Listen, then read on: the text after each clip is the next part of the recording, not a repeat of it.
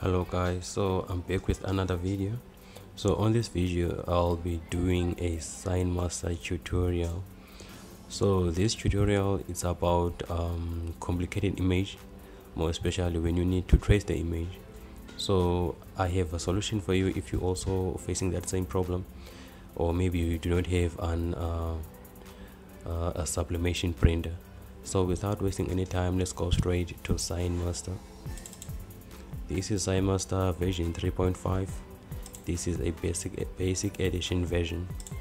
So the first thing that you need to do is to click here on File, click on New, and then Document.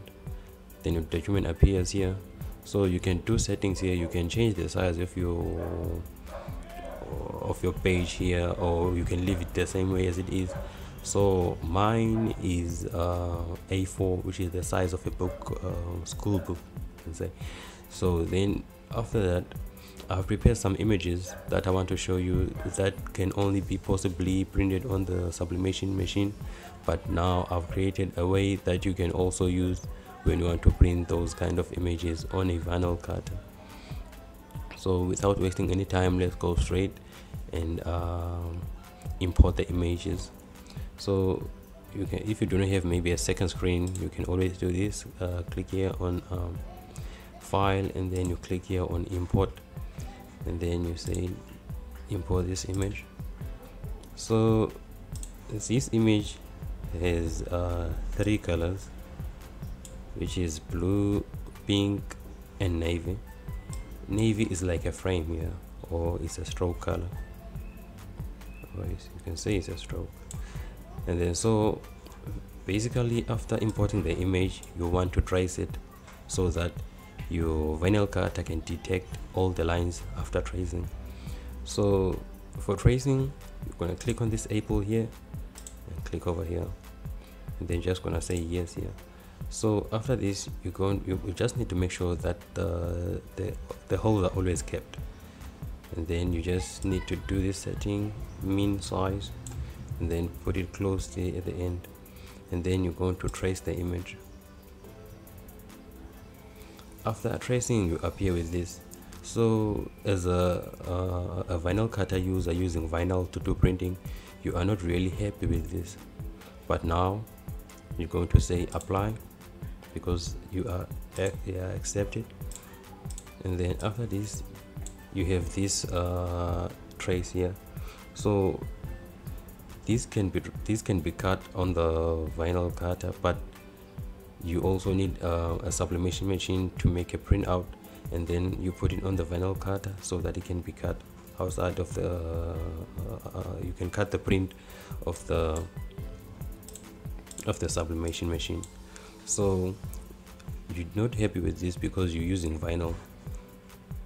So I've created another image that I'm going to show you that you can use in order for you to be able to cut this on the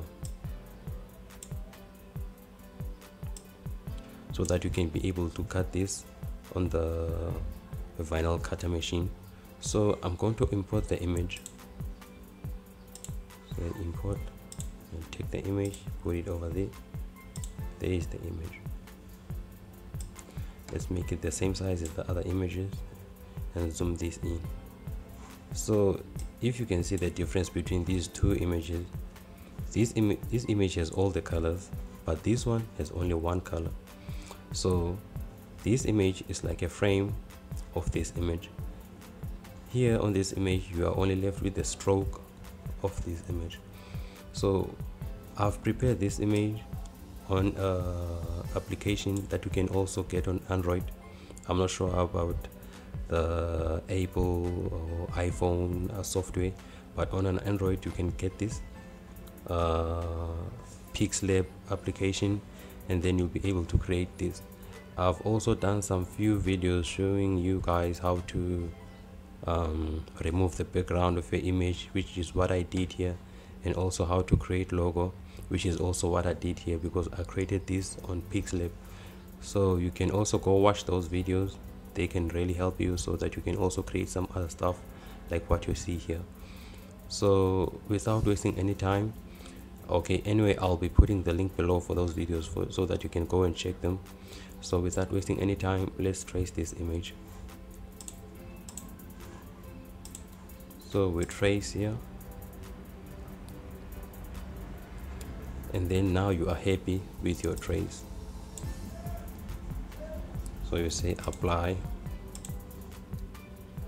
So let's take this one. Okay, need this one here. Yes.